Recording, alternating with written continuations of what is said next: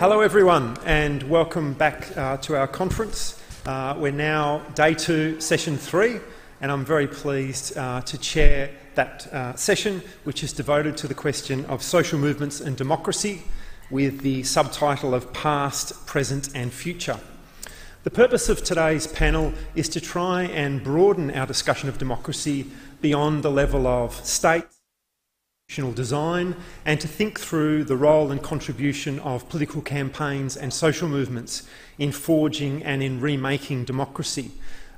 Thinking about the contribution of social movements to the broader polity, but also thinking about the ways in which social movement campaigns enact particular forms of decision-making and association. The purpose of, or the design of today's session is also deliberately historical and comparative. We're asking experts in various social movements to think back to the history of those movements, and we're also asking them to compare movements. We're very pleased to, that 5 eminent experts in social movements have agreed to join with us today, and I'll introduce them as they come up to speak.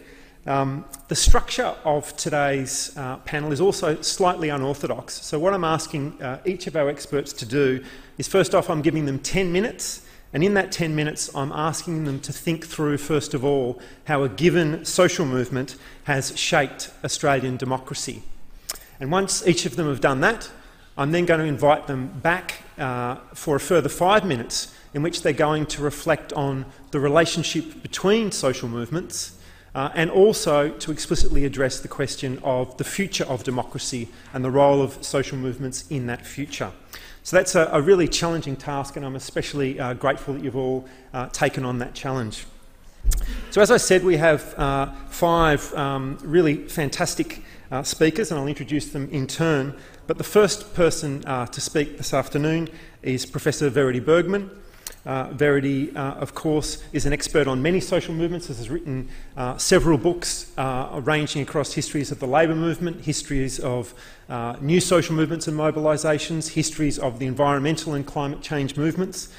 She's been very active here at the University of Melbourne as an academic for many years, and she continues, of course, also to act as a director of the Reason and Revolt online website, which is a repository of documents to do with radical movements and social movements in Australian history. So I'm delighted that Verity can participate this afternoon, and she's going to talk to us about the environmental movement and democracy. Okay, thanks Sean, and I acknowledge that I'm speaking from the lands of the Wurundjeri people and pay my respects to their elders past, present and emerging. The environmental movement has redefined the polity in many ways, firstly and obviously by asserting the rights and interests of future voters. It argues for intergenerational equity, that the present generation should leave future generations with an environment as healthy as it experiences, that we should not borrow environmental capital from future generations just because they don't vote, as the Brundtland Report noted in 1987. Now, climate change has highlighted this need for intergenerational equity, and extreme weather events are now shortening its time frame, bringing the climate change problem from the future to the present. So, for example, we saw Greens picking up 3 seats in much flooded Brisbane at the last federal election. And naturally, environmentalists have been at the forefront of moves to reduce the voting age to 16. Younger voters care more about the planet. But mere reduction of the voting age is not enough. Environmentalism's redefinition of the polity embraces the unborn. It also redefines the polity in its articulation of the interests of non-human animals and nature itself in the form of trees, rivers, oceans and so on. It argues either that non-human animals and ecosystems should be protected because human life depends on their health and well-being, that the economic system must not destroy the external conditions upon which it depends for its continuation, or that the value of non-human animals and ecosystems is intrinsic. It does not depend on their value to humans. They have inherent worth. Living bodies and objects such as rivers and mountains are not placed there for the convenience of humans who do not have the right to plunder and endanger them. These redefinitions of the polity promote ideas of stewardship and humility towards our planet. So environmentalism raises new political questions. Firstly, simply to have or to be, as Erich Fromm put it in 1979. The alternative COP movement has pointed to a structural problem of two forms of life, one of overconsumption, waste, luxury, individualism, capitalism. The other, living well, food enough for all, living in harmony with others and Mother Earth in solidarity and complementarity. Because the environmental movement is concerned with the most basic of human needs, survival, and we know that current consumption patterns are unsustainable, it necessarily poses this question, to have or to be, and it criticises the consumption patterns of those who consume most in the developed rather than the underdeveloped world, the rich more than the poor, and mostly men more than women. Another related new question raised is that of climate justice, the problem of the inverse correlation between culpability and suffering. We know that countries with extremely low emissions will be amongst the worst affected by climate change. Australia is just one of the few countries that is both culpable and vulnerable. Now, we know that COP27 recently accepted that countries which caused the problem in the first place should contribute to adaptation costs for poorer, vulnerable countries. But also within countries, there is and will be an inverse correlation between culpability and suffering. So environmentalists have emphasised that wealthier individuals create more and poorer people create fewer emissions. But the problem is that the wealthier will be able to buy their way out of unsafe or simply unpleasant environments, whereas poorer people everywhere will have fewer options, yet they have contributed least to global warming. So that's the primary injustice of climate change. But there's also the secondary injustice of climate change, that mitigation efforts also disproportionately adversely affect poorer people or workers, whether they're in workers in fossil fuels or poorer households coping with higher energy prices as a result of market-based so-called solutions such as emissions trading schemes. Now, environmentalism has experimented with new practices too, and I've thought of at least 7.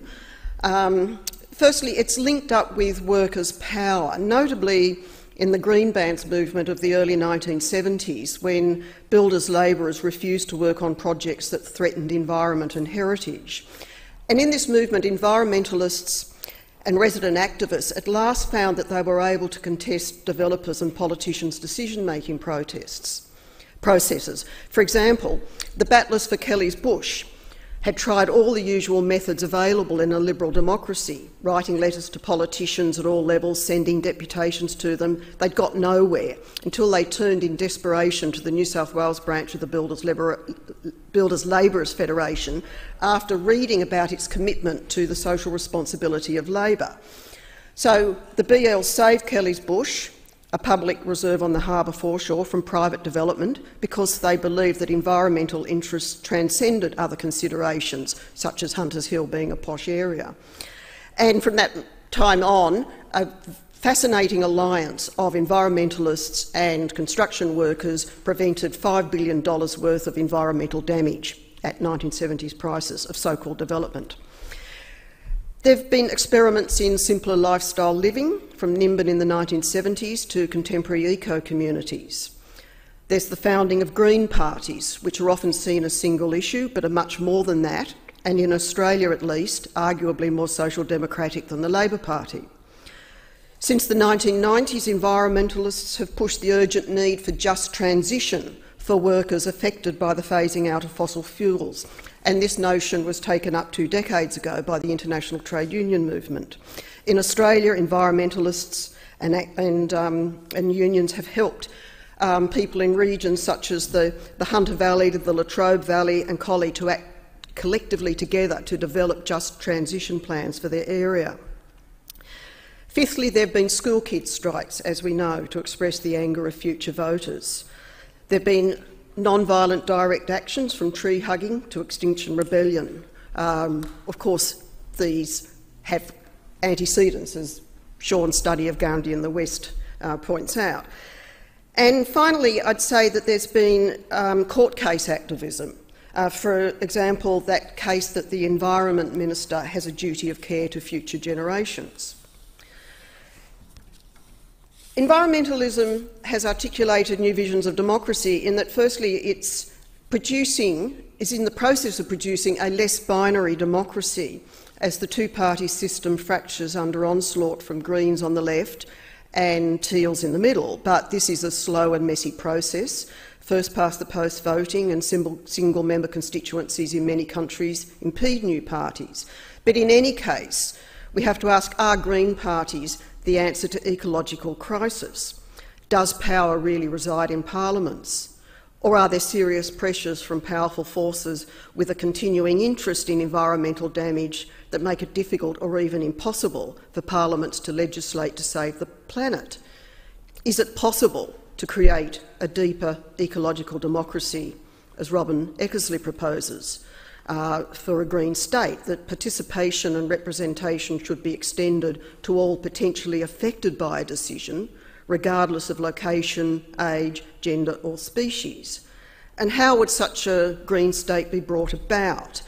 Pardon my scepticism, I doubt it would come from above. It might possibly come from below, but only temporarily, as in the Green Bans movement, which insisted successfully that the people most affected by a decision should have a say in what was built and how. But that argument succeeded only because environmentalists were supported by those with power at the point of production, the builders' labourers who withdrew their labour from damaging projects. So the polity was forced to take notice. The blah, blah, blah stopped for a while and stuff happened.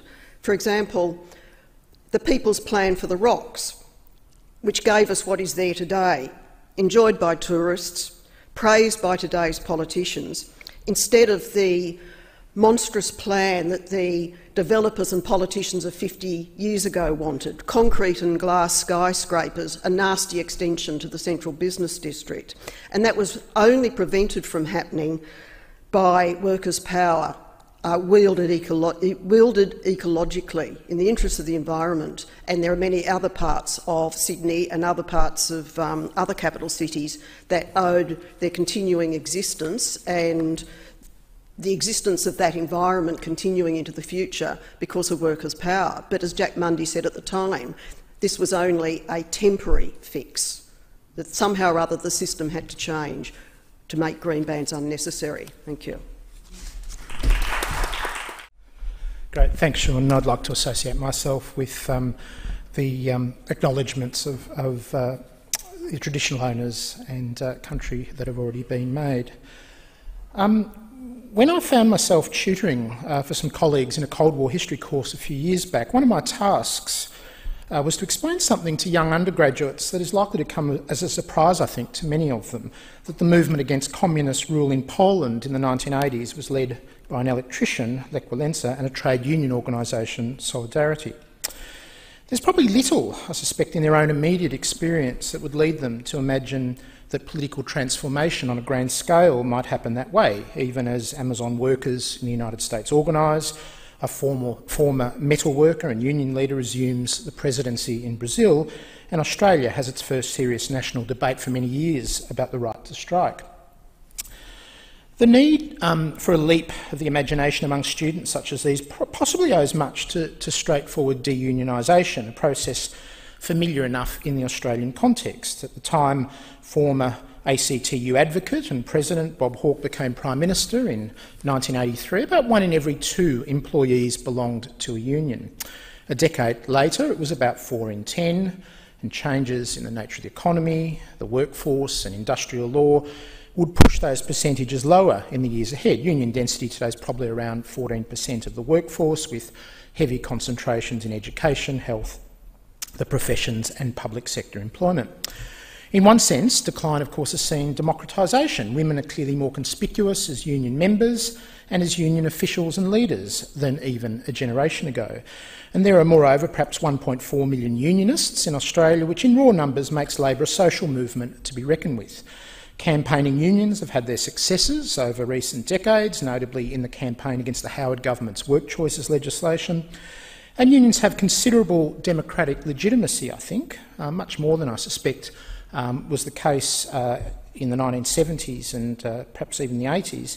The exposure of corruption and criminality in the Health Services Union a few years ago should not divert us from the point that with Australian Electoral Commission oversight of union elections, unions conform rather better to democratic norms than political parties. And I also think the organising model of unionism, which is often contrasted, I guess, with a kind of service or service delivery model, in its emphasis on grassroots mobilisation and networks, is arguably a more valuable contribution to democracy than the service model in its focus on a form of mobilisation at the local or grassroots level or the workplace level.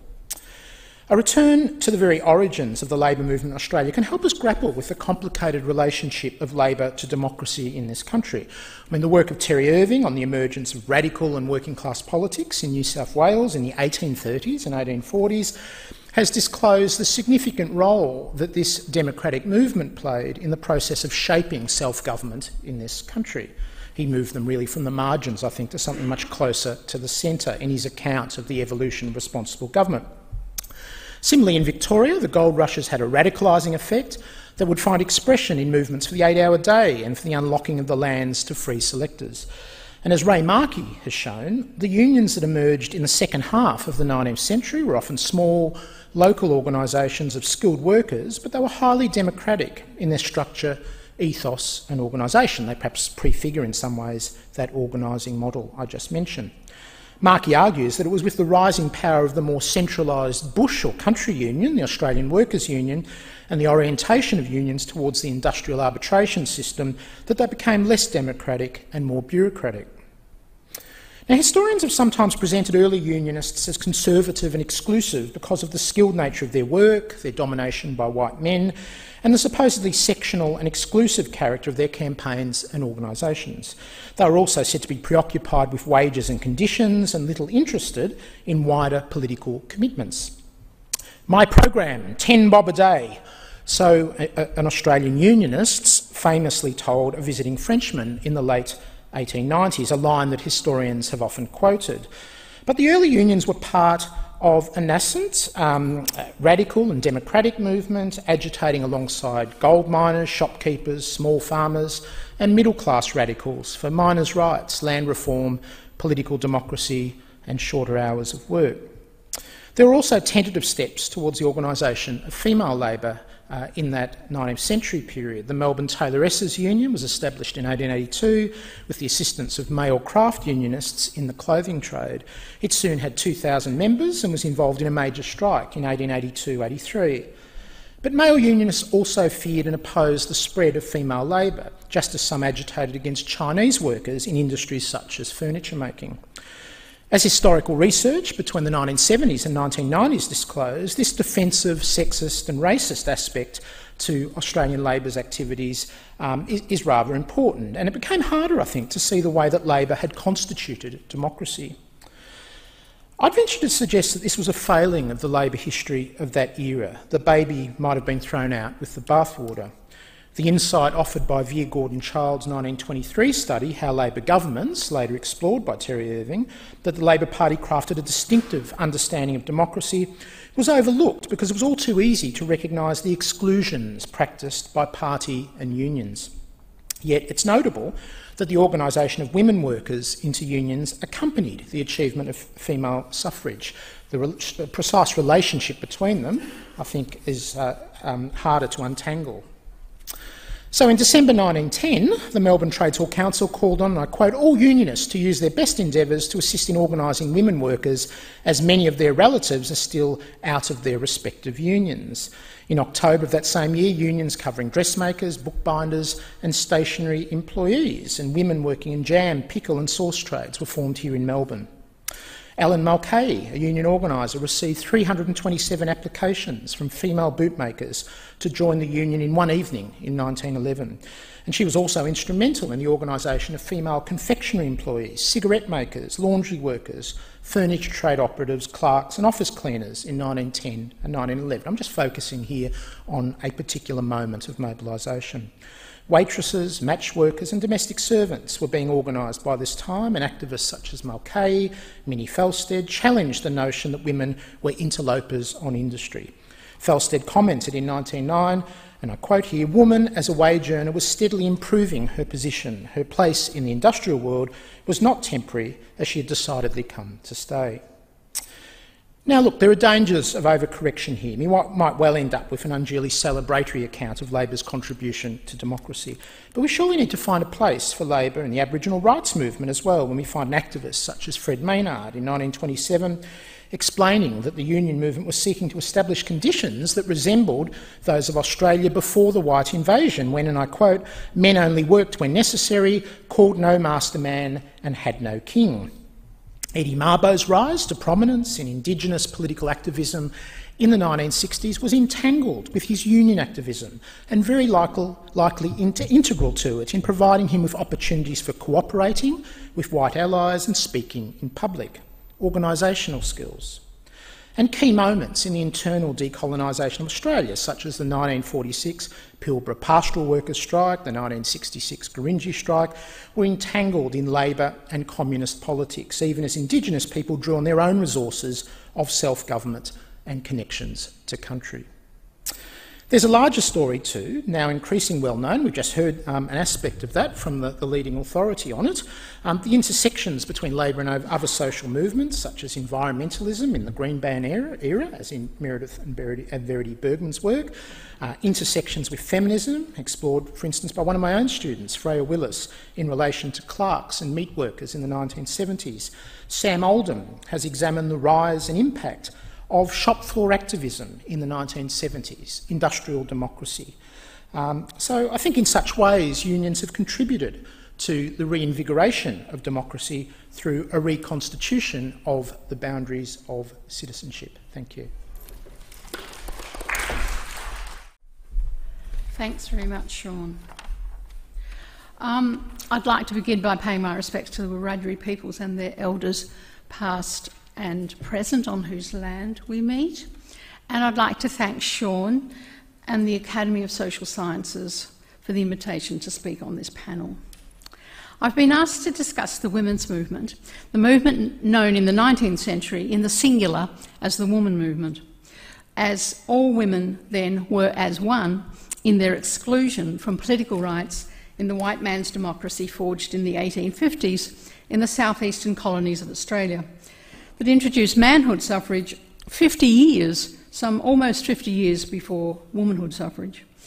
When New South Wales Republican Democrat Daniel Dennehy celebrated the triumph of what he called glorious manhood in the 1850s, its elevation, as he put it, over rank and status and title and over women, he spoke proudly of the gendered nature of colonial democracy. Manhood was everything. In the Australian colonies, manhood suffrage even initially extended to include Aboriginal and Chinese men. This would change. Women's social movements have always been, I think, political movements. Maybe all social movements are really political movements. But women, unlike many who comprise a social movement, are not a minority. We comprise around half the population. We're not, of course, united in our interests or perspectives or position.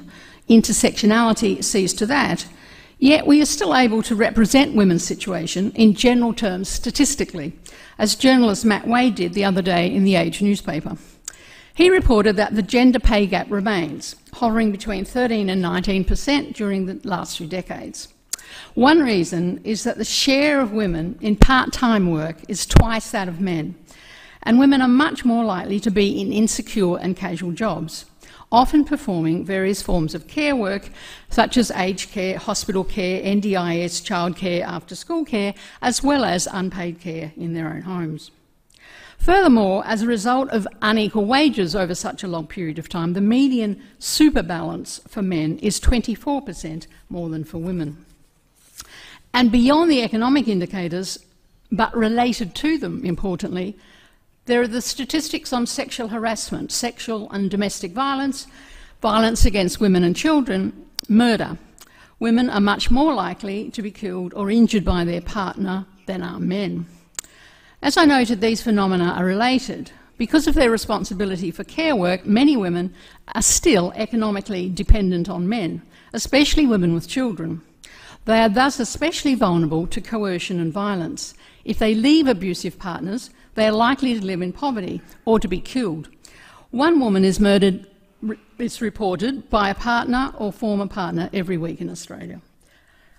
Almost more shocking is the statistic that almost 10 women a day are hospitalised, 10 women a day, for assault injuries perpetrated by a spouse or domestic partner. These vulnerabilities are worse for trans women and women with disabilities, and much worse for Indigenous women. In 2018 to 19, Aboriginal and Torres Strait Islander women had 29 times the rate of hospitalisation for non-fatal family violence assaults compared with non-Indigenous women. After around 170 years of manhood suffrage and some 140 years of Australian women's political activism, democracy doesn't seem to have worked so well for half the population. Women remain vulnerable to daily violence, exploited in unpaid or poorly paid work, and work longer hours than men. Women remain the weary sex, in William Lane's evocative description in the novel The Working Man's Paradise. The weary sex. Working mothers are still harassed, bullied and belittled in paid work. As journalist Jenna Price noted the other day, again in The Age, what a good newspaper, life for women journalists has entailed, she said, quote, decades of mothers being marginalised from the main game. Managers sarcastically thanking us for dropping in at work on our way to pick up the children. Women journalists have watched women get managed out, she said, because of the inconvenience of their family lives. When you research Australian women's political history over the last 140 years, you will find clear and continuing patterns in the political demands made by women and their numerous organisations. The two most explicit and long-lasting of women's stated political goals have been to achieve the economic independence of women and the protection of women and children from men's violence. They believed that the former would assist in achieving the latter. Suffragists emphasised their hope that female enfranchisement would lead not to more of the same in politics, but the introduction of what they called a new element in political life. They expected to make a profound difference to gender relations, not to simply create a few political careers for a few women. In his Age article, Matt Wade asked whether men were yet ready to work for equality. This was the gist of his article. Women's involvement in the labour market, he says, is changing to become more like men's. But there's not been a corresponding change in households. The behaviour of women and men in that realm has not shifted much at all. This is most apparent in households with children. In other words, women have had to assimilate to men's ways of work, their priorities, daily rhythms and life patterns. Successful assimilation has been the main game. But now it is surely men's turn to change. Matt Wade's Age headline asked, are men up to the challenge? Interestingly and significantly, I think, the goal of reforming masculinity, quote, and the relations between husbands and wives was also one of the main goals of the late 19th century woman movement, right through into the early decades of the 20th century. There's surprising continuity. Women's care work was and remains a major source of their exploitation, vulnerability and inequality, and not just childcare. Women's care work for infants, the young and the old, for the disabled, the sick and the frail, whether unpaid or poorly paid, is a major source of their continuing oppression. In the 1970s, women's liberationists theorised this phenomenon as the sexual division of labour, and their solutions were, broadly, to get women into men's jobs and institutionalise childcare. Women's political history, the political history of women in Australia over the long haul, shows that women activists have been aware of the punitive effects of responsibility for care work on women's lives and their consequent vulnerability if economically dependent on men. They've been aware of this for a very long time and advocated varying and changing policies to address it, moving over time from a framework of state socialism, as it used to be called, provision by the state, to neoliberal emphasis on getting women into the labour market. In the late 19th century, Louisa Lawson considered marital abuse so common, she likened the bedroom to a chamber of horrors. She edited the feminist journal Dawn. Another leader of the New South Wales suffrage movement, Rose Scott, also, like Lawson received many letters from women detailing their daily oppression. One woman wrote to Scott and said, he simply would have me be his slave, not his wife. He said he would make me obey him. He would make me do just what he chose or murder me. He would teach me who he was.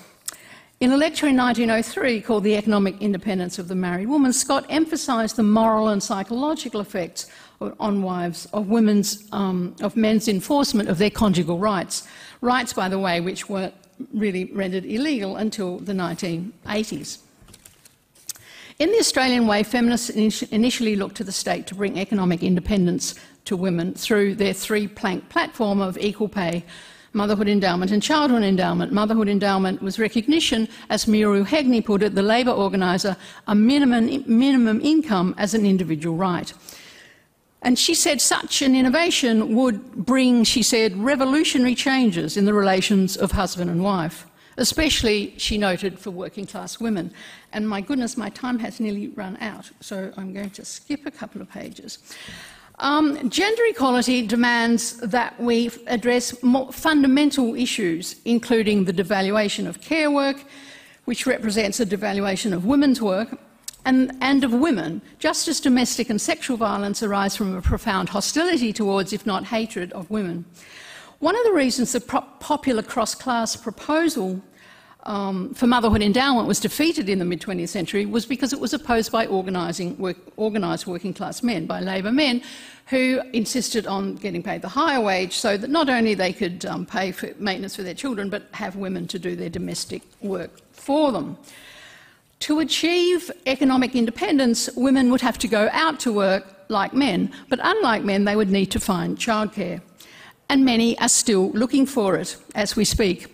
Childcare workers, like aged care workers, are in short supply. Thank you. Thanks, Sean. The title for this talk actually came from a discussion I've had several times with Anne Summers, who has said to me on a number of occasions that she thinks the gay movement, which we now have to call the LGBTIQA++, and I feel sorry for the SBS announcers who get stuck with this every night. But Anne's point is that the gay movement has been more successful than the women's movement, and listening to Marilyn, one might well think that's the case. I actually think it's much more complicated than that. I think in both cases we can either have a half-full or a half-empty view of what's happened. I think the one thing that is clear is that things are very different to the situation that existed, say, 50 years ago.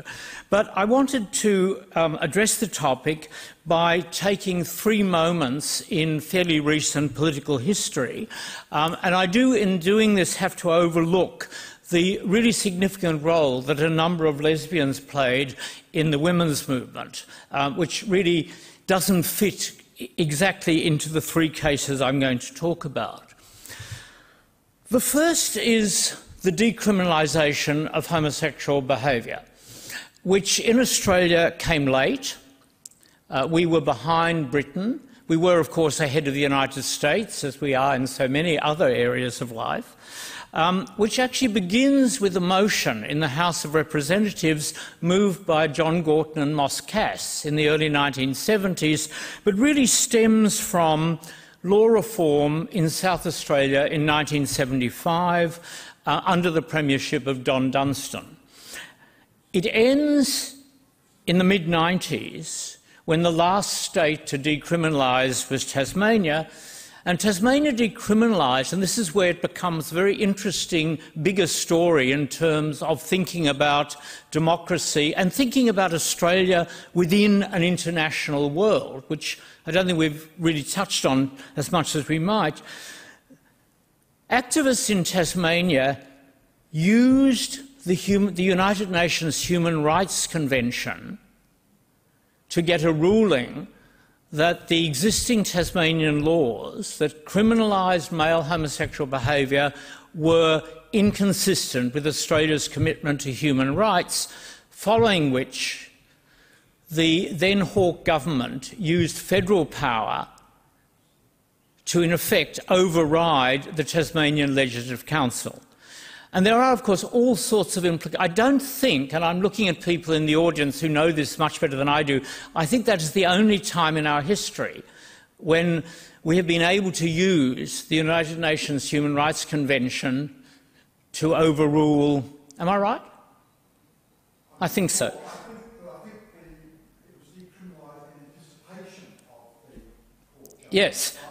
Yes, but the point is, it was the ability of activists to appeal to an international tribunal. The second moment that I want to talk about, or at least put on the table, is the AIDS epidemic in the mid-80s. Now, there's a whole history, there are many histories indeed of the AIDS epidemic, but in terms of what we're talking about today, there are, I think, two things that are really significant. The first is that for the first time in our history, an Australian government felt that it needed to involve affected communities in developing a response to an epidemic. I have fond memories of sitting on one of the very many advisory panels. I have very fond memories of sitting with Elizabeth Reid in a number of meetings, but I have particular memories of sitting in an advisory committee between a representative of sex workers and the Archbishop of Melbourne. And I think that's a wonderful moment, and that, I think, is really important if we're thinking in broader terms about participation and accountability. The other thing that I think the AIDS epidemic did for Australia is it opened up the language of sexuality research. It funded a lot of research that otherwise wouldn't have happened, and it made conversations possible. And indeed, again, a lovely memory, sitting in a room behind Ita Buttrose, who played a very important role in this history. Ita was quietly buffing her nails as someone on the platform was talking about anal sex. I think that is a lovely historical moment. And the third, and of course the most obvious one, is the debate over marriage. And in fact, although it was a postal vote, for some reason when people talk about referenda, as they did in the previous session, they passed over the fact that we in effect had a successful referendum only a few years ago, and that against expectations, parts of Australia that were thought to be the most homophobic, I'm thinking of Rockhampton, Townsville, northwest Tasmania, inland WA, all those electorates voted yes. One of the really fascinating aspects of that vote, something I keep trying to persuade George Megaloganis he should be more interested in, is that 8 of the 10 electorates with the highest no vote are actually in Sydney. And I think that the marriage referendum, to me, symbolises a very significant shift in Australia, whereby Melbourne, rather than Sydney, has become the centre of radicalism and progressivism in this country. I think where I want to end is to reflect on the current apparent respectability of what I like to call queer. I don't think it is possible for Netflix now to produce a series without at least several people who have a sexuality or gender identity that is not consistent with what Raybon Connell would call hegemonic masculinity.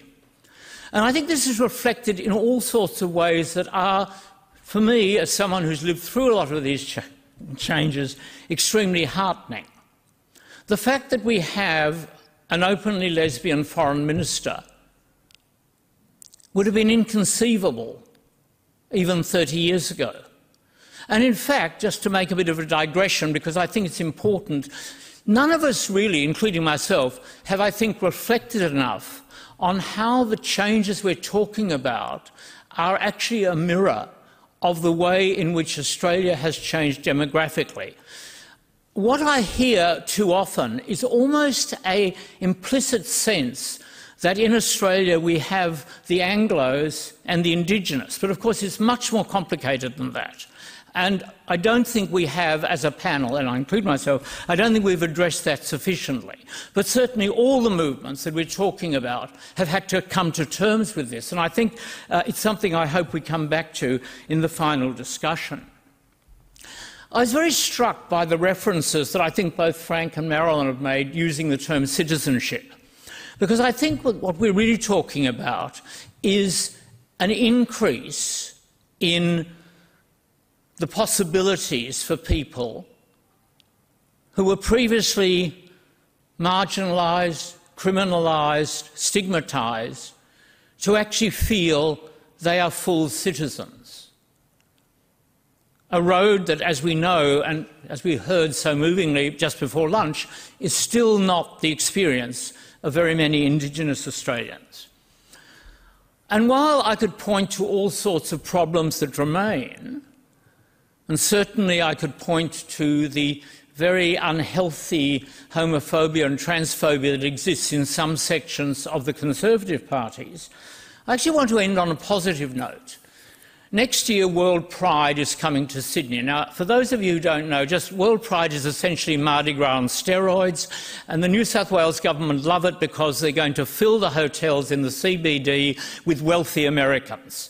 You may hear in this a little bit of cynicism. You have the right to hear that if you so wish. But what I think is interesting is that part of World Pride, there will be a march across the Sydney Harbour Bridge. And I think this is only the second time that a state government has said we will close the bridge to allow a march. The first, of course, was for the stolen generation. That, I think, is a mark for me of progress and success. Thank you. Thank you for the opportunity to present today, to my old mate Sean for bringing this panel together. I do have a bad dose of FOMO and regret not being able to participate in person. I acknowledge the land of the Gadigal people where I am today, and my own family and grasslands, Gummeroy country, in part represented in this Pilliga image, artistic representation of the Pilliga forest. So, just to let you know, my presentation includes reference to and images of people who are deceased. In this presentation today, I share some insights from my research on the movement for Aboriginal land rights in New South Wales, and with attention to Sean's provocation about how social movements shaped Australian democracy. Thinking about the movement and the laws that were passed in 1983 and that have been the focus of my study, What Do We Want, that was published in 2015, I think there's some really interesting themes that are teased out slightly differently when we think about the workshop theme today, democracy.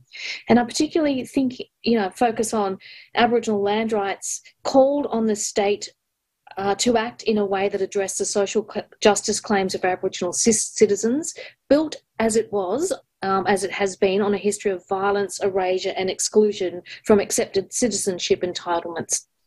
By the mid 20th century, and in the context of emerging human rights discourse, these have been addressed in terms of assimilation, improved marginally to one of inclusion. By the 1970s, the articulation and eventual comprehension by governments of Aboriginal land rights ushered in a revolution in political discourse. In New South Wales, Aboriginal land rights might be read as mechanisms for Aboriginal active citizenship that sought to counter prevailing and deeply embedded power relations that extended through and beyond the state. And secondly, democratisation of governments.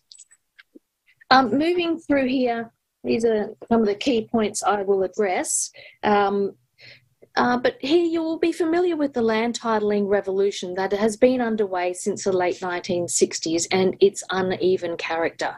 I'm speaking about New South Wales, but I urge you to look at the southeastern New South Wales and comprehend the unevenness of the land titling revolution.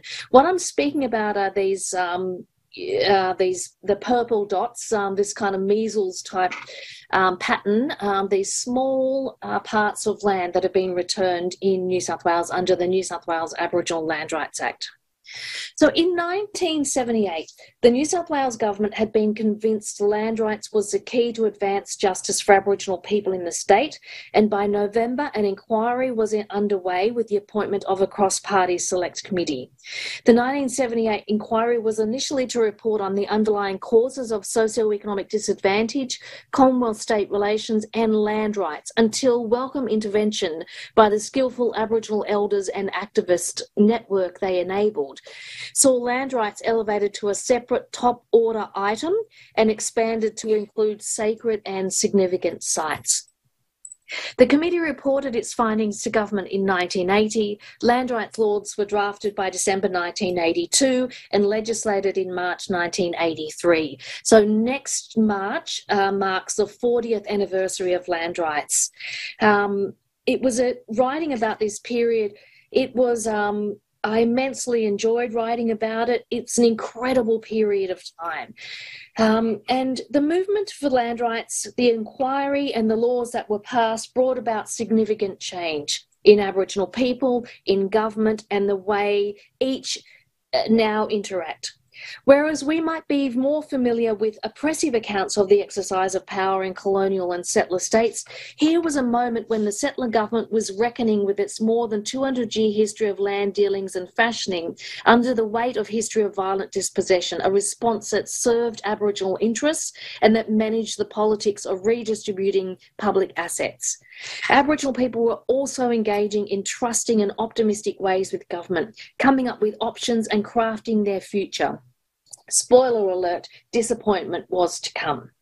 They were organising, building successful alliances. There was intimacy with government that had never existed before this moment.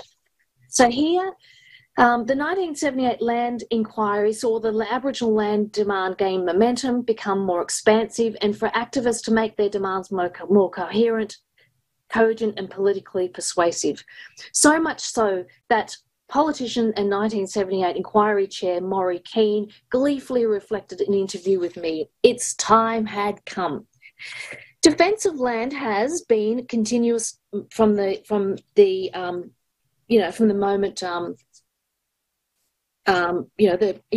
moment of invasion. But the expression of that defence and activism was shaped by different circumstances, conditions and possibilities. The land demand was and continues to be a demand that shifts and changes in concert with changing ideas, political and legal possibilities and social and economic conditions. Some of those conditions I highlight was that the revocation of the remaining Aboriginal lands from the 1920s and intensification of the revocation of those reserves from the 1960s, these lands known as reserves and missions, was registered as successive and new waves of land loss that posed risks to the security and livelihood of Aboriginal families, and in a settling where many Aboriginal people successfully engaged with the modernising expectations of European worlds. So we can see here the election in the mid-1970s of the Rann government. It was known as a Rann slide. They had political capital and they were ready to respond to the Aboriginal land demand, amongst a range of other reforms. So there's a lot I'm leaving out here, but I do want to highlight some key points. One is that in the early 70s, FCATSI increasingly shifted their focus on land justice that had been sidelined in favour of the citizenship and the referendum, and there were new activists coming to the fore. They were organising through a group known as the Black Defence Group. They drew together Aboriginal people from active in various unions and other activist groups, and they were heavily influenced by South Coast elders, Jack Campbell and Ted Gabu Thomas, who encouraged these younger activists. Marcia Langton was amongst them, Bob Blair, Kevin Cook, to focus their efforts on land rights. And what they argued to these young activists who were organising around Redfern is that land rights is the issue. So they were saying, and I quote from some of them, that once we deal with land rights, other issues will follow. So with this influence, the group, Black Defence Group, went on to organise a statewide land rights conference in 1977. Kevin Cook they formed the New South Wales Aboriginal Land Council. This was totally independent of government. Kevin Cook continued to take a leadership role. They were instrumental in pressuring the New South Wales government to respond to the Aboriginal land demand. Both Bob Blair and Kevin Cook sat on the 1978 on the New South Wales Labor Party's, Aborigines policy.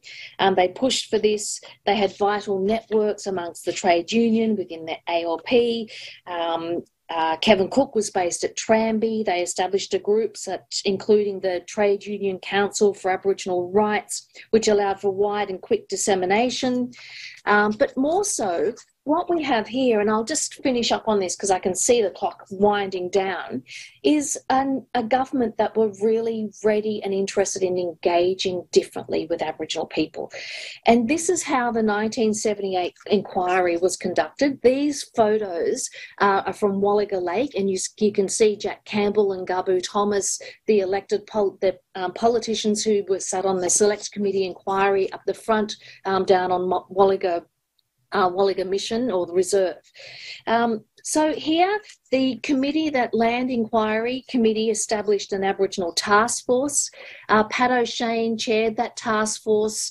Marcia Langton, Kevin Gilbert, Burnham, several others were part of that task force, and they functioned as a go-between. So here were these members of Parliament visiting communities. They accepted submissions from the community in a range of different formats. So the South Coast community, for instance, submitted their submission in this beautiful bound black and white photographic essay. That was their submission to the inquiry. You can see here members of the Parliament. This is at a cotton chipping camp in Wee Waa.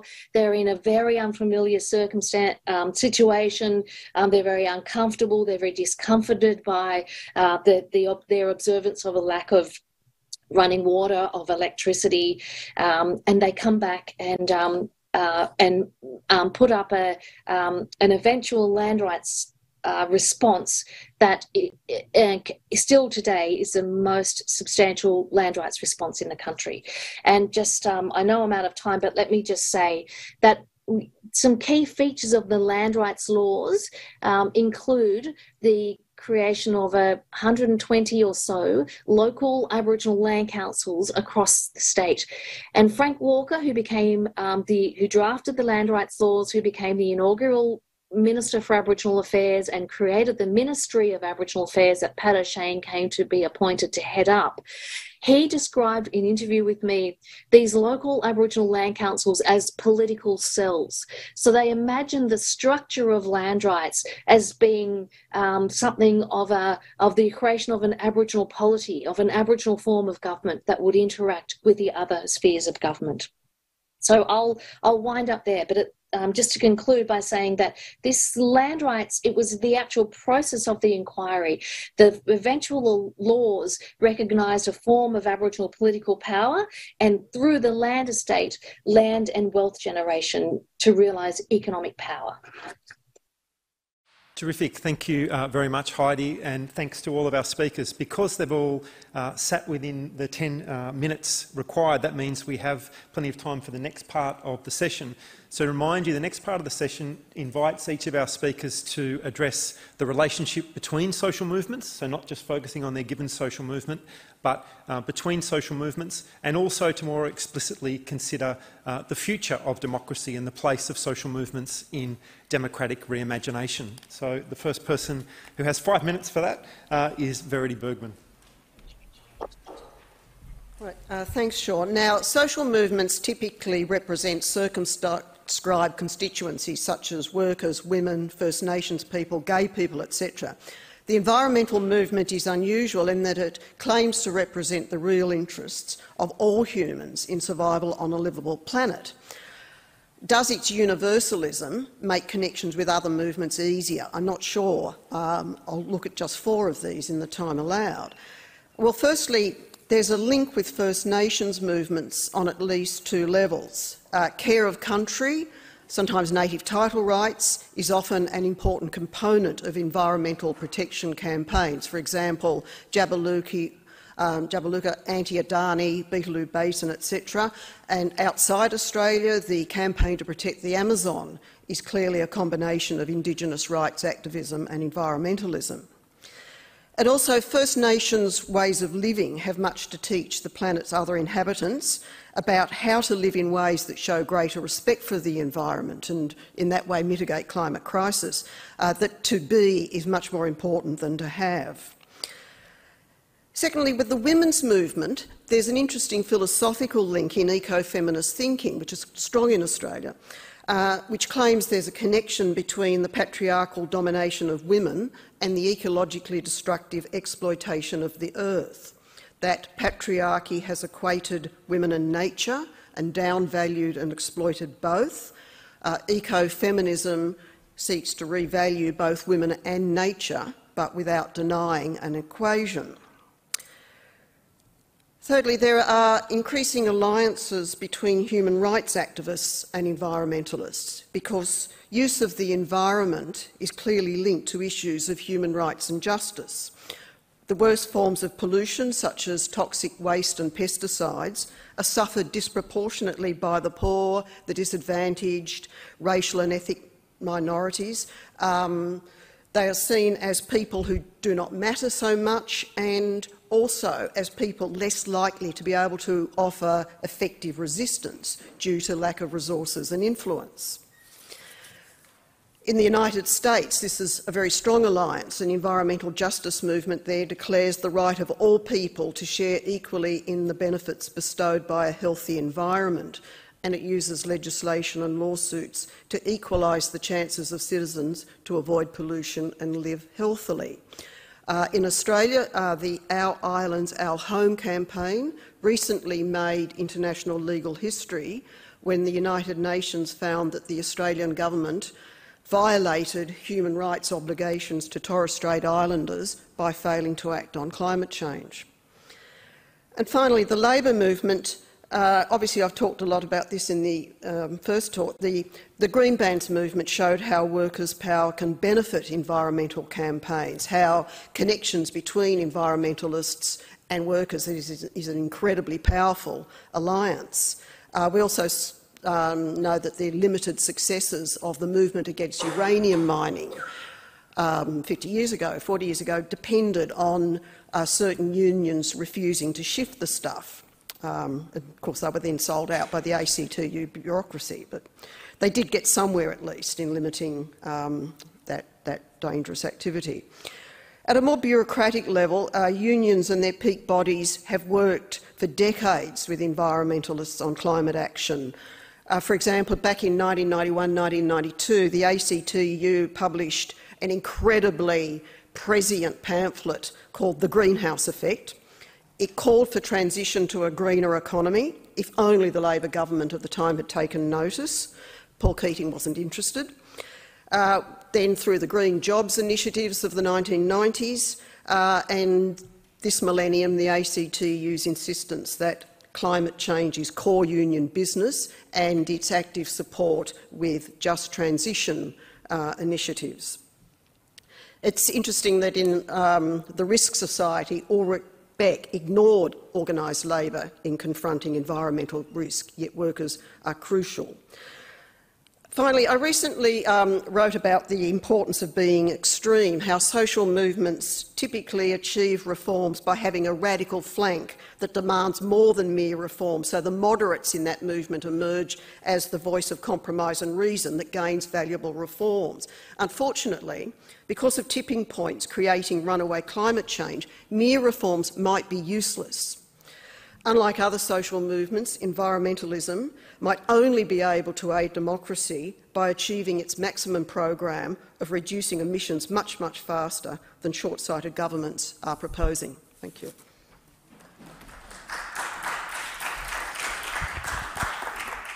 Thank you, Verity. And so now I invite Frank to return. Great. Thanks, Sean. I think there's a danger here of me repeating the kinds of things that Verity and probably others will say. So I'm going to reflect on I guess what we've said, what we've actually said today, rather than in a more abstract sense. And I suppose, one way in which I guess many of us thought about the relationship of the labour movement or the union movement to other social movements a few decades back was in terms of a labour movement's materialist politics and that concept of post-materialism that the environmental movement, for instance, has often been associated with. I think all of the things that have been said today indicate the ways in which those distinctions are rather unreal. I mean, Verity pointing to that intimate relationship between inequality, I should say, particularly global inequality, and climate change, the north-south distinction, also Verity's work on the green bans and the kinds of class alliances that sat behind those, which also, of course, prefigure some of the alliances we've seen in recent years between farmers and environmentalists around land use and climate change. Marilyn's work talks really about the ways in which both, I think, non-party feminists and to some extent feminists more closely associated with the labour movement, I think probably Muriel Hegney would be an example of that, developed a critique of a male-centred economic wages and welfare system. I guess it's the term Frank Castle's used was the wage earners' welfare state, but work by Marilyn and others emphasised the extent to which that wage earners' welfare state was also a masculinist welfare state based on a male-centred concept of the basic wage. And as Marilyn points out, I mean, women's votes didn't eliminate patriarchy or structural inequality which remain with us, but I guess I'm also conscious of the work of people. I see Marianne Sawyer right in front of me here, of the ways in which certain aspects of the welfare state of the early 20th century did disclose, I think, some of the influences of women's voting and women's electoral power. And Marianne has pointed, for instance, to an age pension funded out of consolidated revenue, paid equally to men and women, not differential rates, and indeed paid individually to men and women rather than as some sort of family unit. Marianne has also pointed, I think, to the ways in which the maternity allowance, or the Fisher government's maternity allowance, can also be seen in the context of women's rights, rather than that, I guess, an older idea that it's somehow a baby bonus. It was all about sort of countering the decline in the birth rate. Dennis, talking about that massive transformation in the position of queer people, I won't use the LGBT because I will get lost too, but gays and lesbians across those decades. We know from Verity and Meredith Burgmann's work about the role of the BLF in that kind of activism in the 1970s, alongside green bans. They took up the issue of the rights of gays and lesbians. One thinks here also of the place of gay and lesbian rights activism within teachers' unionism, in which there's been some interesting work in, well, not even recent years, it goes back some way. And of course, Dennis pointed out that those achievements really in terms of dealing with AIDS as an issue occurred under a Labor government. It is worth asking ourselves whether it would have been the same under a different kind of government in the 1980s. And then finally, Heidi, speaking there of the role, emphasised the role of unions and the ALP in Indigenous activism, which I also brought up at the end of my paper. And I think she also points to the way in which Indigenous people have been able to use the spaces and opportunities provided by a colonial state that wasn't designed to advance their interests or to help their interests, but it has opened up spaces. She uses the example of New South Wales land rights activism, because that's a part of a much longer lineage that we can see going back, for instance, in this state, to the heroic struggles at Corranderg over many decades, a couple of decades, the William Cooper, who we've also heard about today. And I think that provides something of a hinterland to the story that was told there today around Indigenous activism in New South Wales. So we'll leave it. Thanks.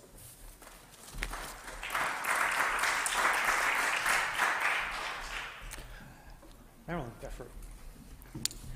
As we go on, there are so many issues to take up, so many things to answer. I had sort of various points in my mind, but then something Frank said just, made me think about the issue of the welfare state.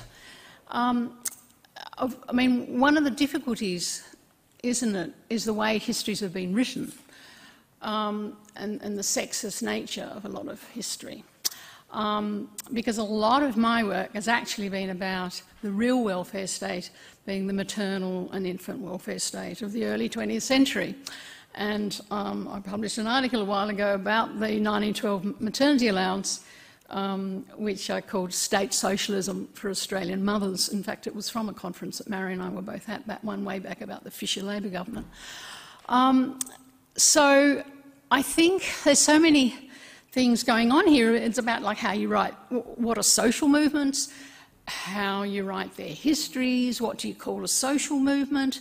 The group that doesn't have a social movement here is white men, of course. Why don't they have a social movement? This is a serious question because it enables us or stimulates us to think more philosophically, more systematically, more analytically about the very meaning of this term social movement and when they're political movements and why white men don't have one. Labour and capital, in a simple answer, is they don't have social movements because they became institutionalised into our democratic parliamentary state. Capital and labour are there, and that's where white men's interests went. So the rest of us, as it were, form things called social movements. So in some ways, all the terms sort of worry me. Specifically, I want to take up something Dennis said, which I think is really important, which we should, if a book were to come of this, it would surely have to be discussed, and that is the relationship between nationalism and internationalism, the relationship between national politics and international politics, right from the late 19th century and then through the League of Nations and then through the United Nations. Land rights clearly, owe something, the conceptualisation owes something to the ILO Convention in 1957 on tribal populations. The Equal Pay Convention of the ILO in 1951 is important to early achievements of equal pay in Australia. For example, the New South Wales Teachers Act. Everyone, I'm sure, here knows that New South Wales teachers won equal pay in 1958, there's a chapter published a long time ago about the history of equal pay that says, equal pay was won in the 1900s and then the pension, the Equal Pay and the Pension Act, and then it was won again in 1958. And the person writes, what is it about this thing that has to be won again and again and again, and it's always elusive? And I think in answering that, again, you need to look at the interaction between national reform and international reform, and that these are dynamic interactions. And then on so-called social movements, and Verity and others have raised this, again, it's sort of difficult, isn't it, because these movements, obviously, sometimes they're cohesive, but they have vast internal differences. They change over time historically. And so in determining when they have when there's intersectionality between the movements, but then there's also diversity and difference and conflict within the movements, so those are all issues as well we need to address when we talk about these things called social movements. Thank you.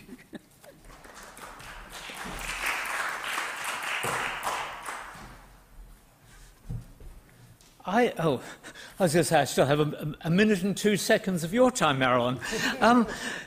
There are times when I think of myself as a political scientist, and I think what really strikes me is that we've all skirted around what I think is the central question, namely the relationship between social movements and mainstream electoral politics.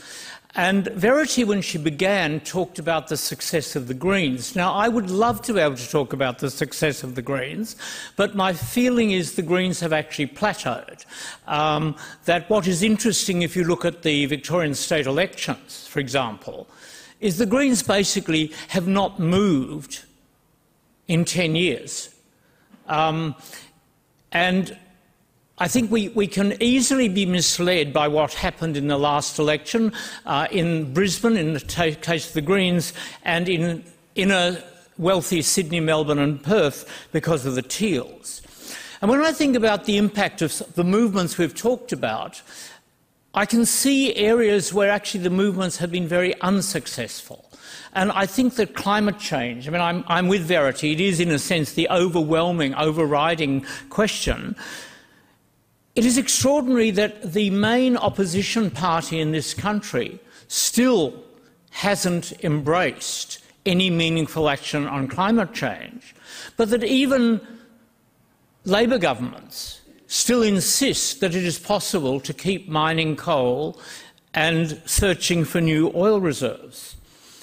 So I think we have to actually think much more closely and carefully about how we see the interaction between social movements and electoral politics, and in particular, the extraordinary success of the Labor Party, which I don't think anybody a few years ago would have predicted. But if, as I think is quite likely, New South Wales votes Labor in March, there will only be one jurisdiction left in Australia, I'm very happy to say it's Tasmania where I grew up, that will have a non-Labor government.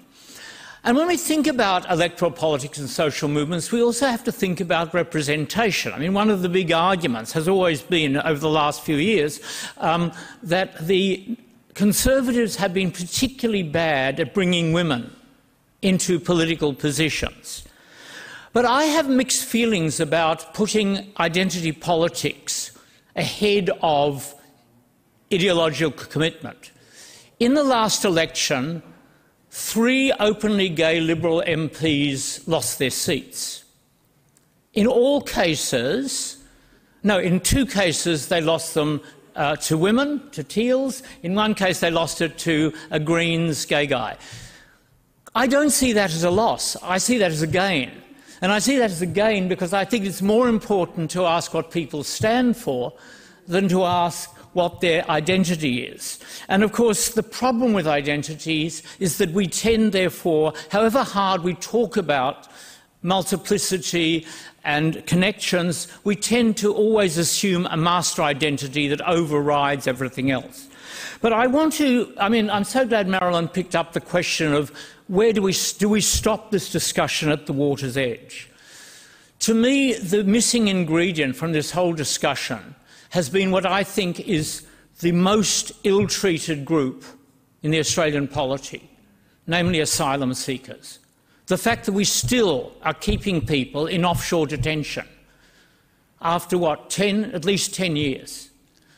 And if we're going to talk about human rights and the failures and successes of our social movements, I hate to say it because if there's a movement I really identify with, it is actually the refugee movement, both personally and also politically. I would have to say we have failed. And I think it's a sad note to end on, but I think a very important note to end on, because as long as we keep people imprisoned offshore, we as a country are complicit in the most egregious breach of any standard of human rights.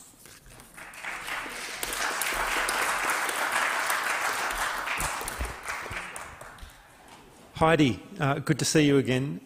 So I invite you for another 5-minute intervention, after which we'll have some time for questions and answers. Thank you. Earlier, I tried to map out some of the features that gave, I guess, some of the organising that gave rise to the political will to respond to the Aboriginal land demand in New South Wales. Dennis mentioned he's wanting us to tease out the link between social movements and electoral politics. And in a sense, there's a couple of points to highlight there. One is that if land rights is just something, land rights in the movement for land rights in New South Wales, just as one example, it was through that we see some amazing mobilisation. Indeed, something that has a much longer history, but we can see the linkages and the networks, key charismatic individuals, people with inside elected politicians and other organisers who brought about, were able to achieve considerable political momentum. But thinking about this at the level of the Aboriginal community, what land rights also enacted was a particular mode of organising and convening. And so, say in relation to local Aboriginal land councils, of which there are almost 120 or so across New South Wales, in most towns and quite a few in urban areas, across the city areas, that also meant that you became part of, as I argued in my work, I thought about this as the extension of power through and beyond the state. So the techniques of rule became enacted on you now, whereas you might have been gathering under the awning of the side of the house. Now that same family gathering is converted into a land council meeting where there's a quorum, there's minutes, there's a chair, there's an elected secretary, and in, of course, a very bruising encounter with these techniques of rule, you also had to be accountable for every dollar and cent. And so by those laws were passed in 1983, and by 1996, the Labor government had put a freeze on the allocation of funding to the Land Council network. And by 1988, the Greiner government were elected on a very vocal and first order priority to abolish land rights. So the sort of experiment of self-determination hit Aboriginal people in a very hard and complicated way. And in looking through closely at those minutes, what people were saying is, whatever happened to self-determination? Why can't we make decisions about where we allocate funds, how we hold our meetings and so forth? And of course, once what land rights also did was, for an excluded minority, brought you into the not so warm embrace of the state and the various mechanisms of accountability and techniques of rule, as I argued. I'm deploying the governmentality sort of language there. So, I think there's a couple of things. One is that not only did the land rights movement create these mechanisms that was an arena for the exercise of political power, organising collectively as local Aboriginal land councils, but it also brought you into the operations of the state and the techniques and apparatus of rule. And one of them, of course, was accountability for public expenditure and scrutiny from a hostile public, increasingly hostile public. So. There are a couple of points I want to raise, but also by, as I mentioned, the Greiner government's hostility to land rights from 1988 was met with an incredible campaign run by the Land Council opposing the Greiner government's reform. So many of those earlier alliances held together, and now the Land Council and Aboriginal community in New South Wales more broadly had resources, they had money, they had an organisational base, they had these political cells in the form of land councils, as Frank Walker described them, and could mount a successful campaign against the Greiner government. And eventually, of course, they were unsuccessful in abolishing land rights. Now, finally, I think there is an ongoing provocation that land rights and Aboriginal claims to sovereignty continue to assert. And one of them we heard about earlier in talking about the voice. And in other contexts, the language is power sharing, and in New South Wales, local decision making. And in these configurations, land councils continue to be important as the base of political power, as having convening power, but they also challenge the ability of the bureaucracy and of elected politicians to deliver services and to respond to the needs of Aboriginal people. So in that sense, we continue to see that there is a push for an Aboriginal sphere, Aboriginal sector in some contexts, we might say Aboriginal polity, in the more appropriate, more refined, more suitable delivery of government services and in governance rather, that may well be instructive for other marginal groups in thinking about local level government. Thank you. Terrific. Thank you very much, Heidi, and thank you to all of our participants. We have almost 10 minutes or so for questions. So please raise your hand and someone will run up to you with a microphone. Yeah, I think Marion here was first and then Ariadne afterwards. Thank you. I want to go back to something that Marilyn said in the earlier part of this session, because I think it's quite key to the achievement of more equal and inclusive citizenship. Marilyn reported on an aged journalist talking about the gender pay gap and linking it to women's performance of part-time work. Now, of course, the gender pay gap is calculated on average ordinary hours earnings of full-time workers, so it's nothing to do with part-time work. I mean, once you add in part-time work and other aspects of remuneration, the gender pay gap goes up to about 30%, and that reflects, of course, the quite disproportionate share of part-time paid work which women do because of the disproportionate share of unpaid work which they do. So, I mean, I think that for further development of equal citizenship, this is absolutely key, the more equal sharing of unpaid work to enable more equal sharing of paid work and the opportunities for economic independence which that entails. Yes.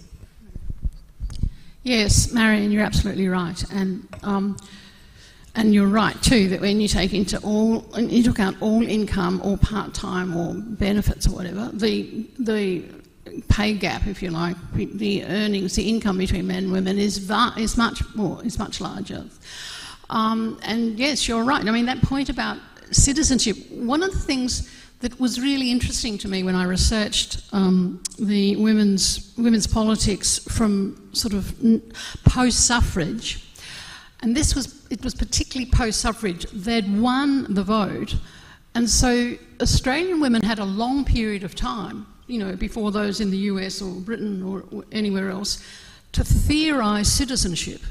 And they did it very explicitly. There's a lot of writing and thinking about what does it mean to be a citizen. This is not well known, I think. And in the 1910s and 1920s and 1930s, there was a lot of writing on what does it mean now we're citizens. And it was in that context that they all agreed, cross-class, that it meant independence, it meant economic independence, because we can't be equal as citizens unless we have equal economic independence. And it was in that context exactly of that lengthy theorisation of the meaning of citizenship that those demands started to be made.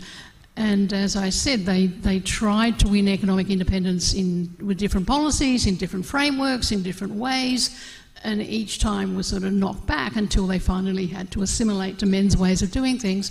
But even so, because the structural inequalities, the structural difference in unpaid care, etc., remains, so the inequality remains. But thank you, yes, you're right. So, Ariadne. Fantastic panel. Thanks for organising, Sean. It was really great and exciting to hear. So I think I've got a question. And Marilyn said at one point, what even is a social movement?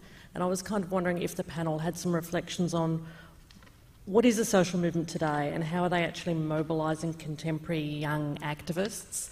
And part of I guess, my go at that is that maybe they don't think about movements anymore. They think about unifying ideas, and I'm thinking of some of the things that we haven't talked about a lot, such as anti-racism, peace movements, and there's been a bit of a touch on human rights. So maybe it's these ideas that of the way they want society to be. Marriage equality, as Dennis talked about, it was a really important sort of episode within.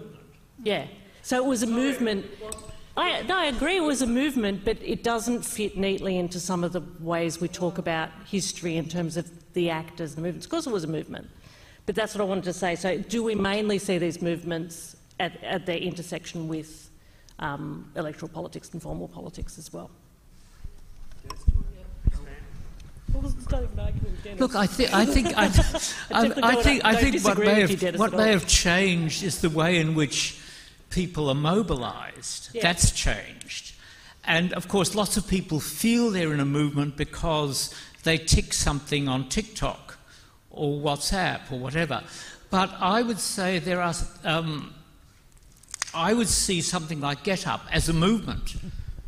It organises people. It gets people out handing things out on election day. It does all the sorts of things that I would associate with a social movement. So, as you gather, I couldn't restrain myself, sorry about that, but I think that, as I say, what has changed is the technology, but not the essence. All right, we might follow up the definitional, conceptual questions afterwards and go to the front row here. Yeah. Leon Mann, Melbourne. Heidi, congratulations. I thought what you had was a terrific case analysis of what is a social movement organisation. And what I'm heading to is there is a rich sociology literature on social movement organisation, including such questions as what are the ways in which you mobilise successfully, the discipline of a social movement organisation, its accountabilities, etc., which came through very strongly in the land rights movement in New South Wales, but also whether various protest tactics and attempts to try to change by using various methods ranging from vote through to violence, but actually more successfully affecting change by virtue of what's called unruly protest. Bill Gamson wrote about that quite a lot, analysed successful protest movements, and they leaflet, they petition, they march, they do sit-ins. But my question really is for the entire panel. If we look at the effectiveness of the various social movements, political movements, can we distinguish between them in terms of whether not only how difficult is the cause to change minds, but also because some are far more sophisticated and effective in actually getting themselves organised and being able to recruit members and accordingly to change views and attitudes.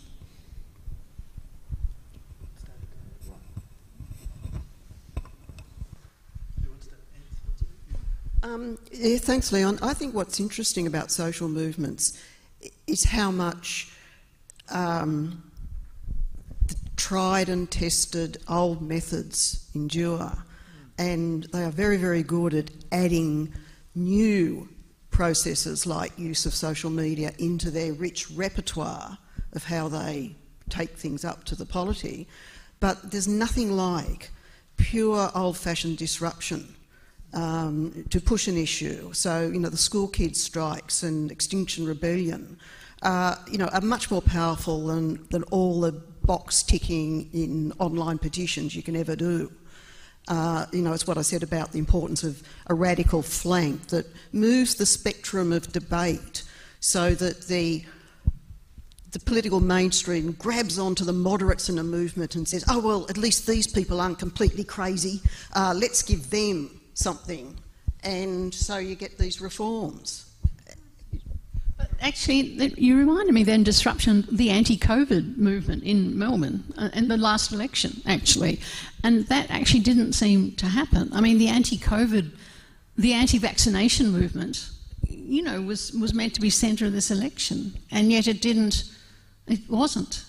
I mean, so disruption and being radical and mainstream and loonies and fruitcakes, you know, that didn't necessarily grab the polity at all.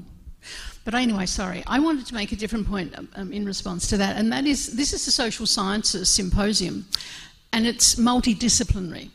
And your question, you know, made me think about, which we always used to think about a lot in multidisciplinary work, is the way the different disciplines we come from. We're mainly historians here, although Dennis, I guess, calls yourself political scientist. Just for today. And so a sociologist and a political scientist and a psychologist, you know, I mean, we should think about the way different disciplinary backgrounds and perspectives shape this as well, given that we're in a social sciences symposium. So I'm conscious we're sort of actually over time, so I might just ask Heidi if she wants to respond to the question, and then I think Frank wants to say something as well, and then unfortunately we might have to close the session. Yeah. I was just thinking, if we think about land rights as a, you know, as a movement that achieved considerable political change. You know, it did actually redistribute by 1983, at least in theory and in sometimes in reality, significant resources from the public sphere to this really untested Aboriginal sphere, Aboriginal polity land councils. So, and it also, for 15 years, there was a funding mechanism, a sunset clause that was attached to a certain small percentage of the land tax revenue, and that funding is there now, and that's what funds the Land Council into the future. But what you know, one of the things is that much of the alliances, the sort of leadership that underpin that movement for land rights, for land justice, doesn't operate in the same way. And so the State Office of the Land Council operates in a way that is arguably very much about compliance. It doesn't the alliances, it doesn't operate in a way that appears to look like the sort of alliance building that informed the movement, that were really the underpinnings of the political movement or the movement for land rights. And it's very much arguably a corporatist structure that is not at the forefront of particular political ambitions. So whether that be environmental concerns or other matters. So in a way, that the case study of land rights in New South Wales does have an endpoint in the sense that land rights also becomes, it becomes very much corporatised. So it becomes part of a sort of neoliberal project. Thank you, Heidi. That, of course, then brings us back to the question raised earlier about the interaction between social movements and the state and the different forms and consequences that has. I'm grateful, very grateful to all our participants this afternoon for their participation and for such excellent papers. So please join with me in thanking them.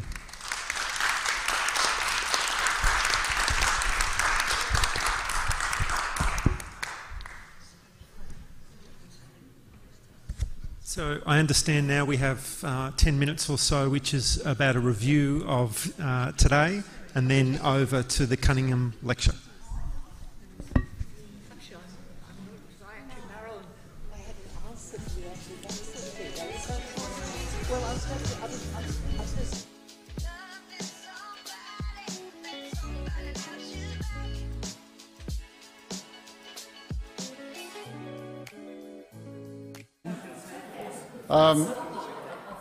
Is this still working? Thank you. Panellists, we're still going. So I've been asked to do a 2-minute summary of the day, and I'm sure you'll be delighted to know that you have to sit still for another 2 minutes. But Marion yesterday summed up the first day with the 4 panels on the Monday. My job is to say a little bit about the 3 panels on the Tuesday, and then let you go for the next activity. It's really just to say it's been a really stretching, challenging set of issues. We've had more than a dozen speakers on quite diverse topics, very different perspectives, covering the range of social science activities. And in some of the panels, we've set ourselves the challenge of thinking outside Australia, looking at the international scene. The first panel this morning, for example, included a caustic appreciation of what had been going wrong in the USA through James Fiffner's presentation, which was quite excoriating, to use an old-fashioned word. And some of the disappointment there was that when asked, he had no particular solutions.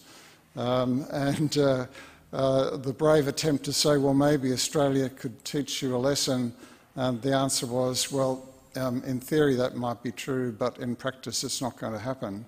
And so we're all a bit puzzled about where American leadership on democratic governance is going to go, and whether that's an attractive model for other countries who are thinking about where they want to take their countries.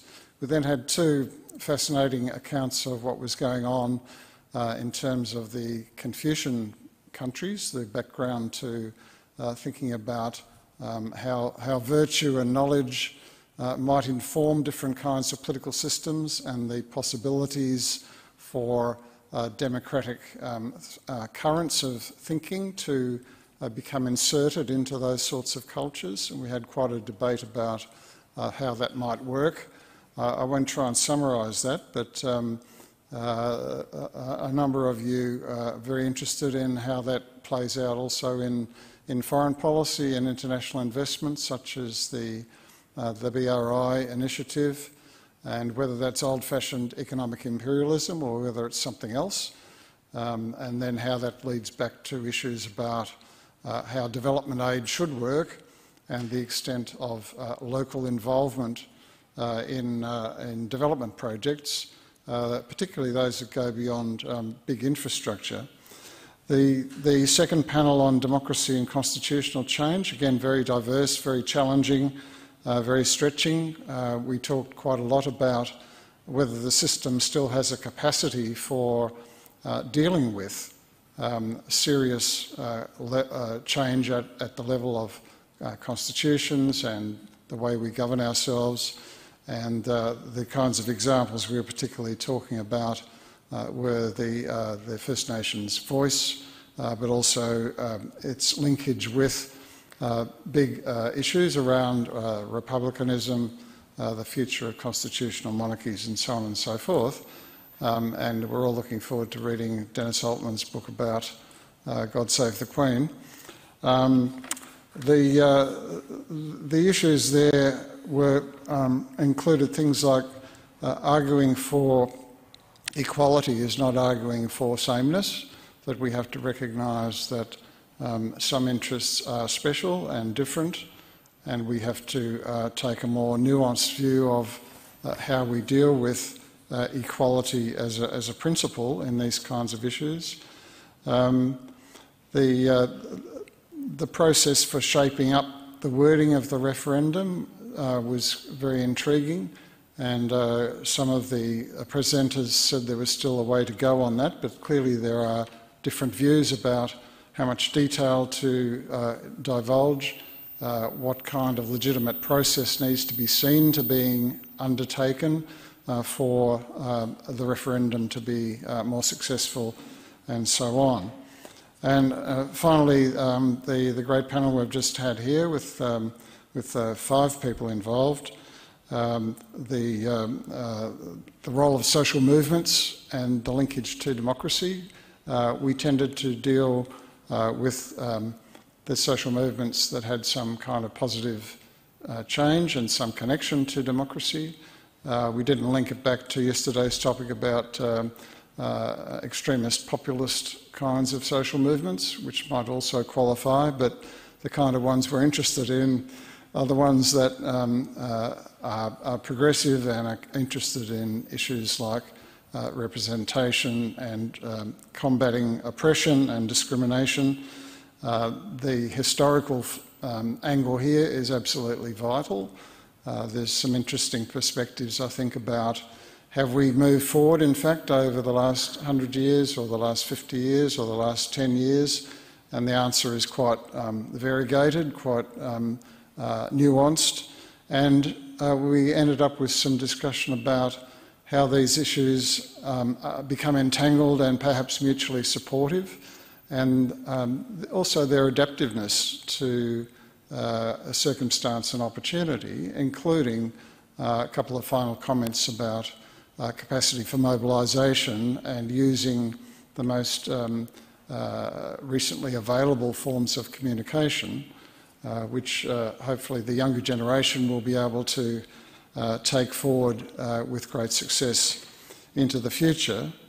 I think I've had more than my 2 minutes.